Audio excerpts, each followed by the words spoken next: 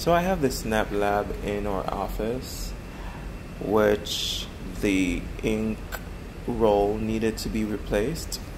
I tried to YouTube it, I tried to look in the manual. There is no clear-cut direction of how to remove the tray to install the ink roll.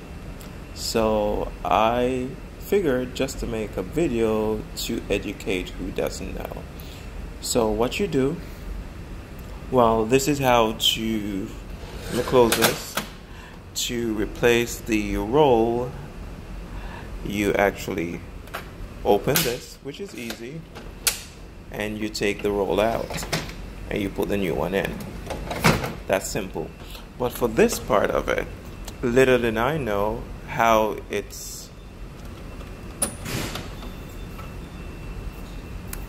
geared with magnet on both ends, as you can see. And in order to open it, you have to unplug the printer, so you have to take the electricity from it to release the magnet.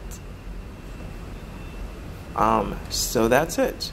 In order to get it open, you have to take the electricity away from it so it releases the magnet, which are these, and you're able to install your new ink roll, and there you have it.